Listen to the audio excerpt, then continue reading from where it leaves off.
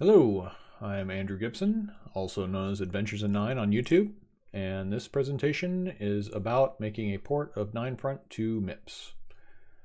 My original motivation was to use 9front to set up some home automation and Internet of Things type devices.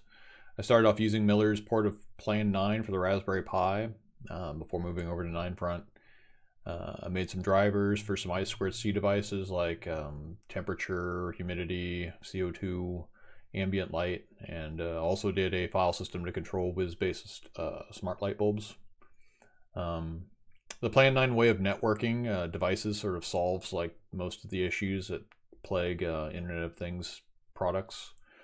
So you can have your own local authentication server, so that means you can regulate who can access your devices.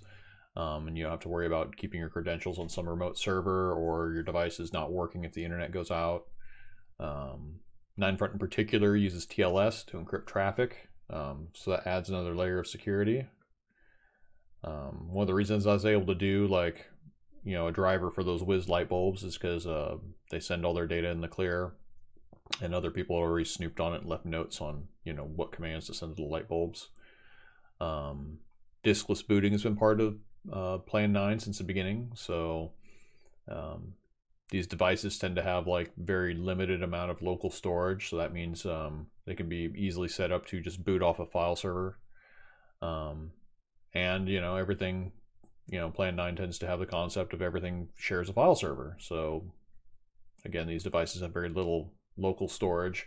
They could be easily configured to just use your file server, or they could show up on the file server as a file, which means they can just be read and copied to disk. So as a whole package, something like 9front provides, authentication, encrypted access, remote configuration, and storage of collected data, along with the assumption that everything's going to, be accessed as plain text from a file. This makes it trivial to set up scripts to read an ambient light sensor and change the brightness of a light bulb, or record the temperature and CO2 levels throughout the day and make a chart. So basically this is just sort of stuff Plan 9 already does. It's just in a new context, sort of repurposing the concept of a CPU server. So rather than being something that crunches numbers, it's basically small devices that will read sensor data or do something by flipping some GPIO pins or something. So I started all this off by using a couple of Raspberry Pi 3Bs. And when I wanted to get something more elaborate, I wanted to use some little smaller Raspberry Pi Zeros, but by that point the global chip shortage had happened, and Raspberry Pis either became impossible to find or they're crazy expensive. So I went looking for some alternatives, and one of the ones I found was this thing called the Onion Omega 2. And it bills itself as just basically being an IoT development kit. The Onion Omega 2 comes with a MediaTek MT7688.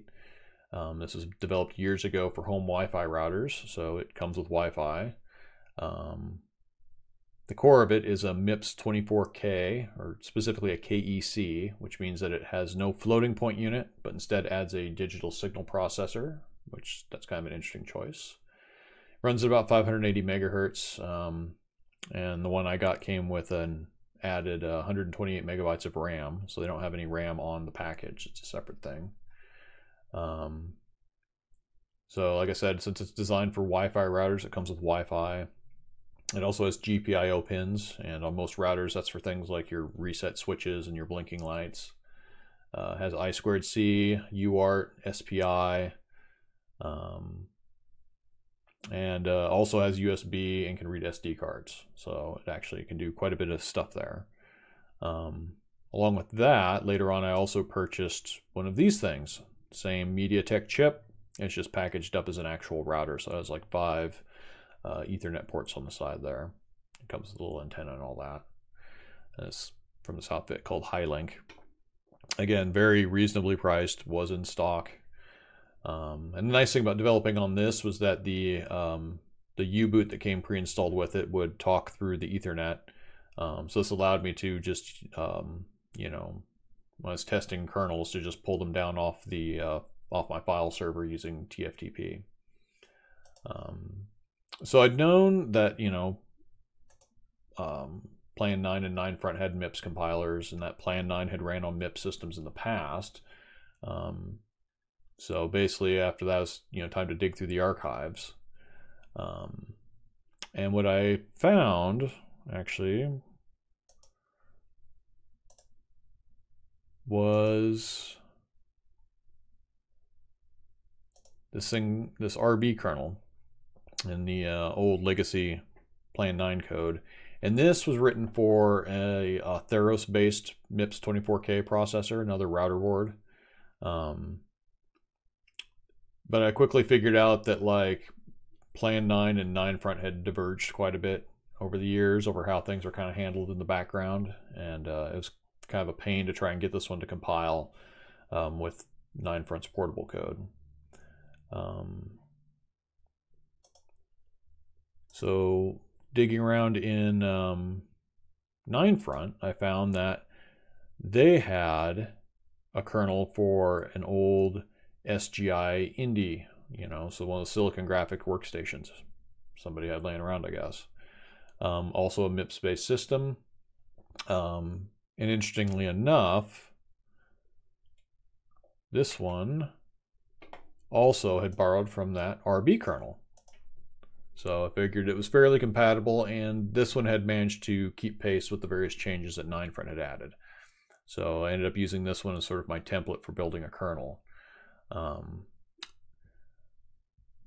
one of the nice things about the that RB kernel was they had left some notes behind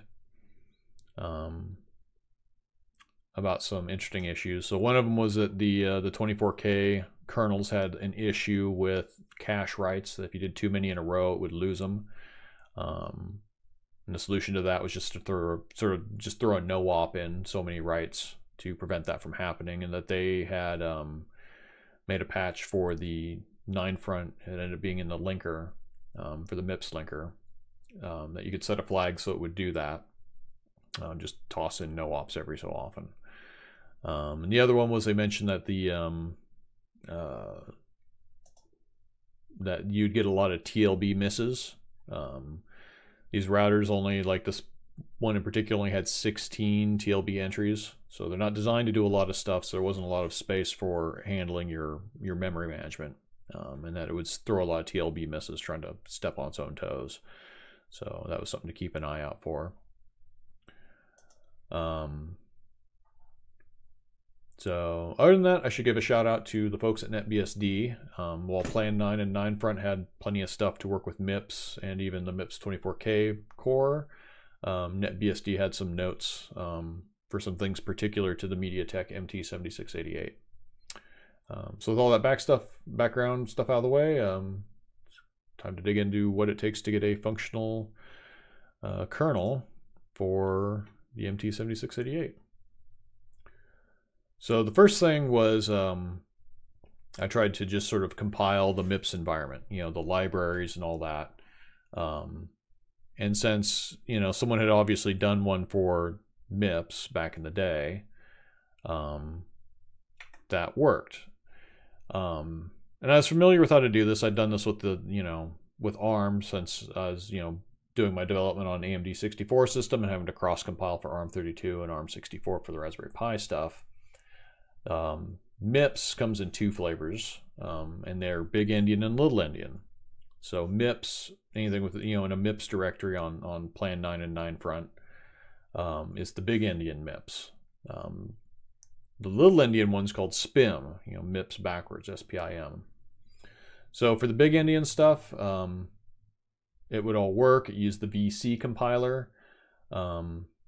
And that was the big surprise because historically, you know, the original MIPS systems were almost all Big Endian systems. The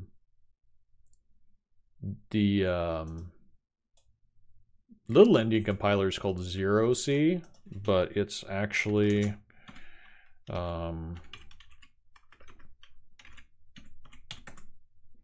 just a shell script that runs the VC compiler with this L flag to, you know, compile it Little Endian. So it's the same compiler, really. But when running that through the SPIM stuff, it didn't work. Ended up getting all these errors. It would crash out. That's basically because nobody had bothered to test any of this because there was no kernels for Little Indian MIPS. So what I ended up having to do was, well, one of them was like there was an error in ape, which I didn't care about because I was just trying to get a kernel to build. So I did some ugly hacks at first just to get it to build without crashing out, so it finished building everything.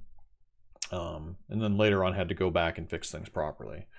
And while my paper makes it sound a little bit more linear than it was, because yeah, I ended up having to jump back and forth a few times between making the kernel and fixing the actual system as a whole, because there was definitely some dusty spots in the code there.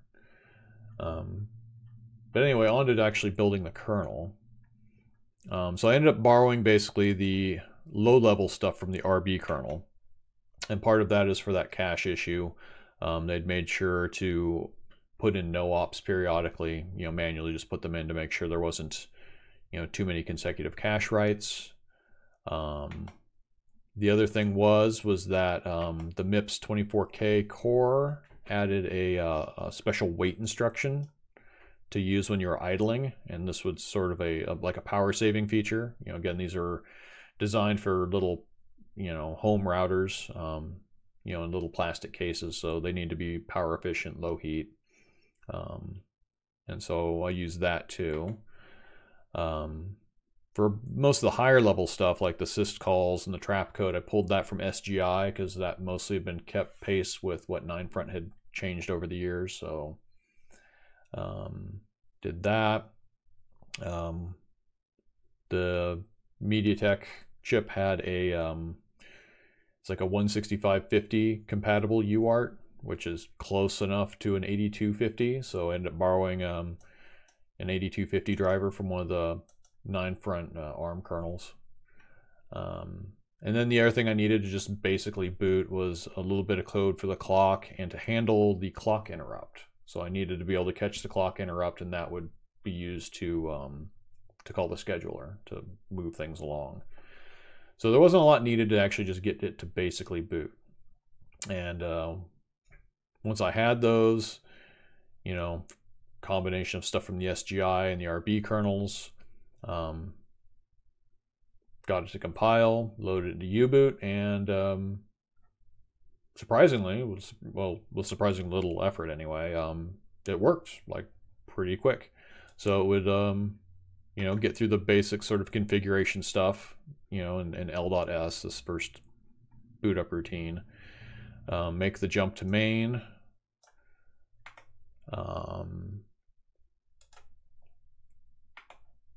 So I would call the main function. Most of the main function stuff, there's only a couple things that are actually particular to the chip. A lot of this stuff's actually calling sort of portable code called the scheduler. The scheduler would then also come back and call this a init0 function. It would make it all the way through here, and then make this last sort of jump to user space, and then it would die. So not bad for like just sort of slapping stuff together. What it would die on was not very helpful though. So what it would do originally was it would just say panaboot, process died, and no error message. And for a couple weeks I was kind of stuck there. What I ended up having to do was add a bunch of like dump reg and dump stacks and stuff in there. As you can see, I was trying to find what's the last thing it was doing before dying, and it was making this syscall to open. So having already seen a few like Indian bugs by going through and cleaning up the code, trying to get the SPIM system to build as a whole, I had a hunch it would kind of be a Indian issue, and it kind of was, but not really. This ended up being like a rather odd one. And I was able to actually, what helped out was I'd found that there was one other SPIM kernel that had been done, and that was for this Luangsun chip in the Legacy 9 code. Long since this Chinese outfit, they'd gotten a MIPS license and made some chips based on MIPS, and they happened to be using them Little Indian. And there was a note in here, basically somewhere in the syscall code, that said there was a difference between the MIPS and the SPIM libc. And that turned out, let's see,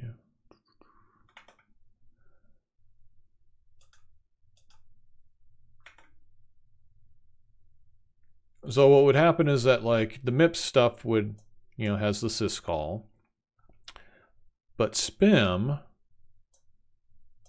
would add 4 and take it away later. And that's like 4 bytes, so it's 1 word. Now in the, you know, the MIPS code, when it would do a syscall, it would go ahead and shift everything over by 1 word. And in the Luangsun kernel, they didn't bother, but they just left a note saying, by the way, they're different. I never found any documentation on why they're different, and rather than change libc, I decided to do what the Luangsun kernel was and basically go through anything with the syscall and remove, you know, where it would try to shift it over by 1 word. And once I did that, that solved that problem. My next one was that it would, so this is all happening here in ITC. So it would originally die here at this open syscall. Next, it would die at this bind. And when I looked into why this bind call was dying, at this point, system calls in general were working. Bind didn't work because the arguments being passed to it, so in this case, you know, you see dev env, you know, it's these here. These were getting, like, chopped off, like they're getting truncated. Now this whole time I'd already noticed that, like, there was text getting garbled, you know, for quite a while.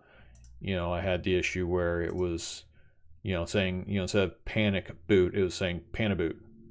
And the notes for the RB kernel had mentioned that the UART on that old Atheros chip had kind of a flaky UART on it. You know, they put a flaky one on there to save a buck, I guess. I figured maybe that's what's happening here, until now I've realized that text is getting garbled, not just going down the UART, but internally in the system. So going through everything having to do with all the processes of passing an argument down bind, that ended up leading through strlen to this bit of machine-specific code in libc called strchar. And what was happening here was there's a bit, you know, this is where strlen would try to see, you know, if, you know, you'd come across a null character, because that would be the end of the string, so you could determine the string length. And it was using this to do that. Well, this was checking the word, each character, each byte in the word backwards, because it was set up originally in a big endian configuration. So I fixed that, and not only did that solve that problem of bind not working, but it also ungarbled all the text coming down the UART. So it ended up working fine after that. After that was, oh, I had some just goofy bug that was kind of my fault. The code I'd copied for the RB kernel, that chip had 16 TLB entries. The MT7688 had 32. And basically would try to actually load and run packfs, and then the memory management unit would die. So all I had to do was change, you know, a macro somewhere to 32, and then that functioned. And then after this, I'd basically was just the fact that I'd only been using the UART in the most primitive sense. I just wanted to be able to get error messages out of it. So, you know, I was just spamming characters directly into the transmit register. At this point now, it would boot up all the way, get to the boot prompt, and ask what to do next, and I couldn't type anything in. So for that, I had to actually go and get the interrupt handling done. So like I mentioned before, the MIPS core comes with 7 interrupts on it. two of those, the first two, 0 and 1, are software interrupts, which it seems like no one actually uses. So most stuff calls the second interrupt 0, and that's your first hardware interrupt. Now this thing obviously has more than like 5 devices on it, so MediaTek added a secondary interrupt controller that the UART and most of the other things were hooked to. This interrupt controller could do both high and low priority interrupts, so that took up interrupt 2 and 3. And so yeah, I had to basically write, the interrupt controller code for the MIPS and then a second one that would be called for the other one. And I had to keep this all lined up because, really my first interrupt was interrupt 2. And then all the other interrupts on the secondary interrupt controllers were offset off that, but had their own internal numbers. So yeah, basically this, led to a lot of sort of weird bugs, because there was lots of places where I could easily mess up getting the alignment. And so either I'd get a lot of, spam messages about unhandled interrupts, or the UART didn't work. Eventually got that working though. And so with the interrupt handling code done, I was able to actually get it to boot. And with 9front, they had a feature where you can type like, bang RC at the boot prompt, and this would just fire up RC and just let you play with whatever came on the PACFS file system that comes with the kernel. But 9front isn't, or Plan 9 in general isn't very interesting without a network. By itself, it's kind of boring. So the next thing was to do a Ethernet driver. So the Ethernet driver for this wasn't all that interesting. I mean, the Ethernet driver itself sort of behaves like an Ethernet driver. Kind of the only interesting aspects to it. Let's see here.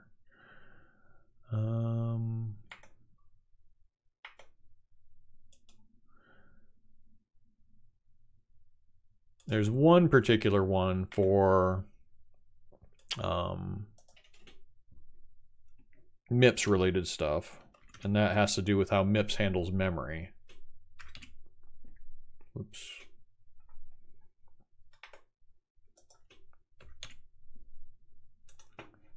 Let's see here.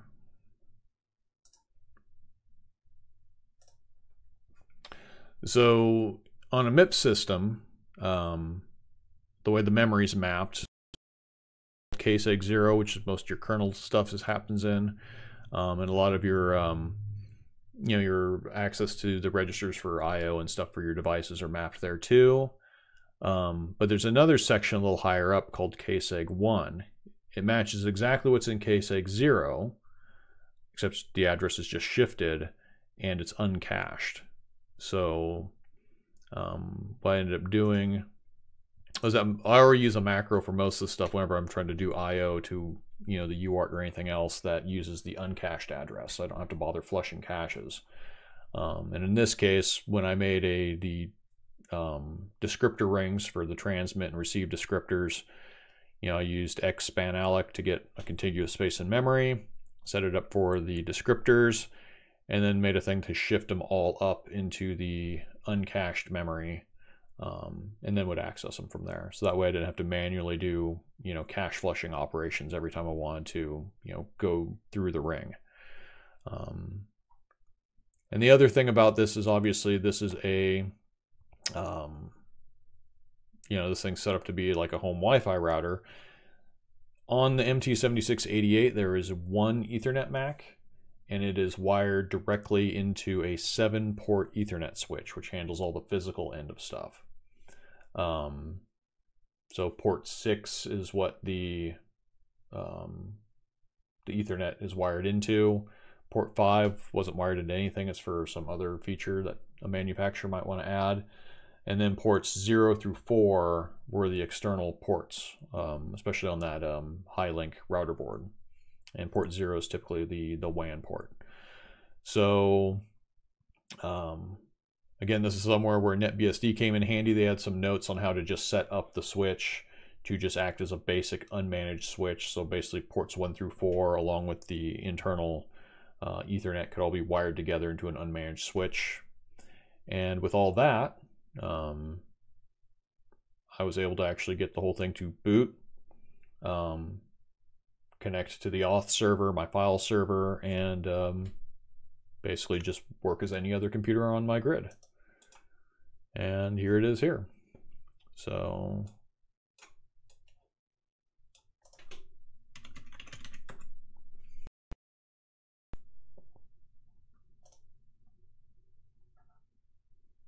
there's the memory. Here's a little message it gives at boot. So, you know, the little MIPS core here. Got 32 TLB entries. Oops.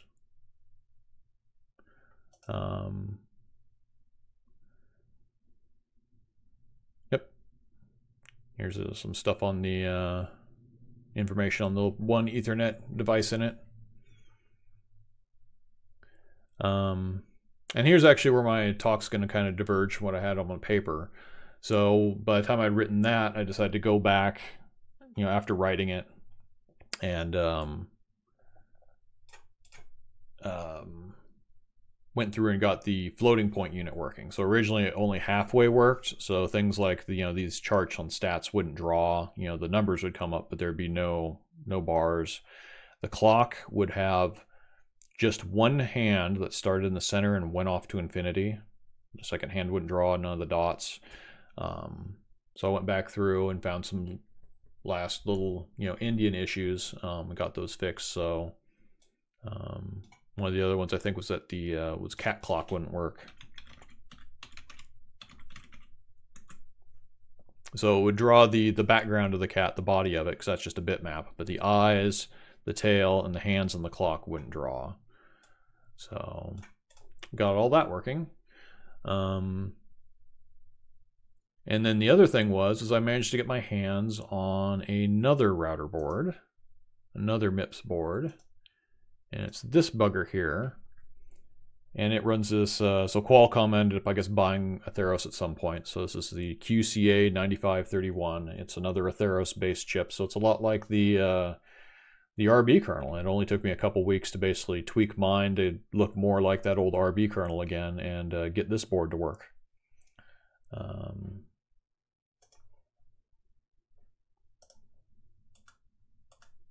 And so this one does have that same problem the other one had. So on this one here, like, you know, the TLB misses do jump up quite a bit, but if nothing's going on, they'll kind of go back down. See, but on the other one here, they're just pretty much pegged out all the time. So another thing about this is yeah,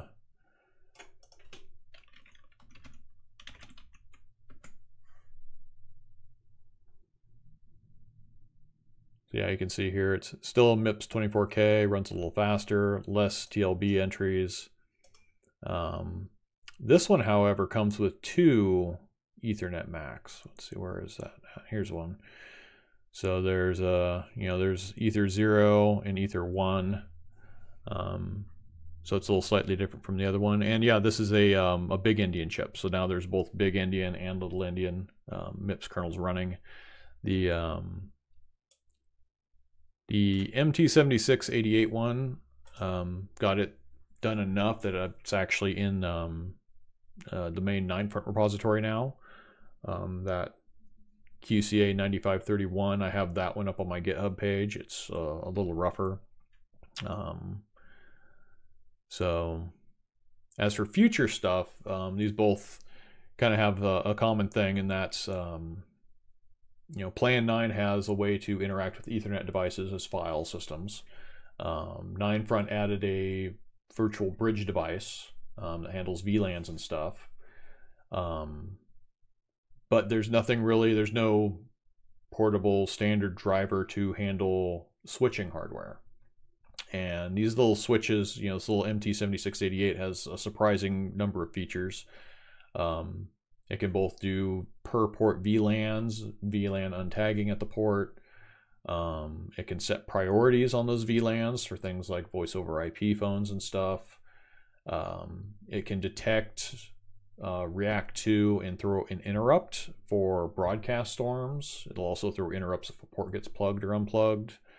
So yeah, some sort of future things to keep in mind is trying to design a a switch device and file system that will play nice with the existing bridge device for handling VLANs and stuff. So that's going to take some kind of thought to get that done.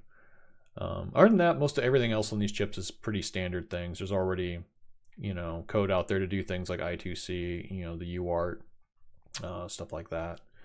The Wi-Fi driver will have to be done, but 9front at least already has a fair amount of background portable code for doing Wi-Fi stuff. But the only other thing is that, like, kind of the specter that haunts anything about MIPS is that the company that owns the MIPS intellectual property has announced that they're moving all their new designs to RISC-V and that they're going all in on doing AI stuff. The other big company in MIPS is Longsun, and they've announced that they're moving from MIPS to their own kind of homebrew ISA, and it's MIPS-like, but it's not one-to-one compatible, so it is its own thing. There's one other company called Ingenic, which still makes MIPS cores and uses them for a lot of IoT devices and stuff. But even though MIPS isn't like developing any new stuff, there's a lot of old stuff still in production, still out there. So like that Atheros board that I purchased, there's actually quite a few boards that have this sort of design. It seems to be a common one out of China, where it comes with a mini PCI slot that are typically fitted with like a mobile data card, and then they'll have this thing here is actually a SIM card holder. So I guess a common use case for these is sort of like a home mobile data access point. So if anything we've learned from the recent chip shortage is that a lot of manufacturers are going back to old designs that are still available and saying these are good enough. And these sort of embedded systems tend to have a long tail anyway. So even though, MIPS isn't like, is kind of a dead man walking at this point, there's still a lot of chips out there, a lot of stuff being made. And yeah, they're cheap and available. And for something like if you wanted to get on, on board with doing a, an Ethernet switch, file system interface, these are definitely a cheap test bed for that. There's another MediaTek chip, the MT7688, which is a little nicer. It's actually it's a dual core, dual thread thing. So on Linux systems, it actually shows up as a quad core processor. As a matter of fact, the Wi-Fi routers I have in my house, I purchased, at the store down the street. And when I looked into them, they're actually those MediaTek MT7688s in them. So they're, they're still on store shelves. But yeah, so fun little project. Got to dig into some of the dustier corners of Plan 9 and 9front and clean out some cobwebs there. So almost forgot one last little bit of thing. When I was writing the paper, there's one other sort of bug. I originally wrote my first draft. That later I went back through. I'm like, this doesn't seem right, and I pulled it, so it didn't end up in the paper. And I ended up actually finding the real culprit. So part of the problem when I was building the SPIM system was one of the ones that caused me a lot of grief for a while was both in APE and in libc there was an issue with the test and set function. So it would just be underscore TAS. It would just say it wasn't there. I came up with like a kind of an ugly hack to make it work, and that was to, I figured like, well, this is where it should be. And so I just put in, text TAS, and it would just fall through to run this test and set function. So I already knew that like the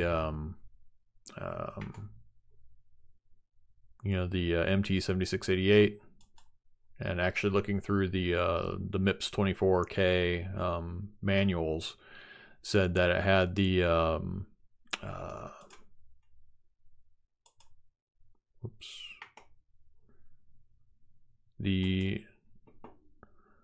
load link and store conditional commands are there, and the code I borrowed from the RB kernel I added them to.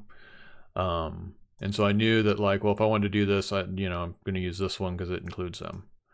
And I noticed that the legacy Plan 9 code had done a similar thing too. But digging through the code to find out, well, why is it doing this? And it turns out that, well, the MIPS code does have that function.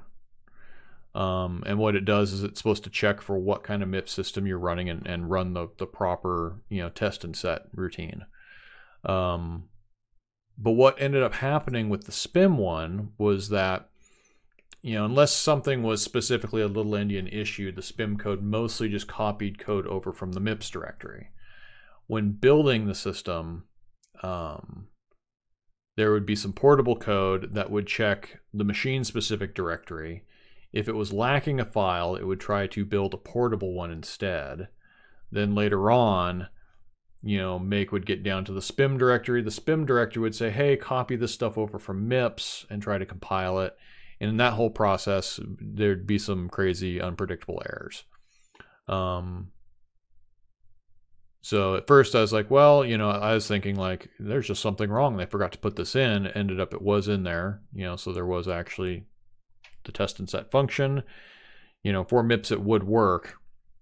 It would pick one of these two sort of, the old 3K or the newer 4K.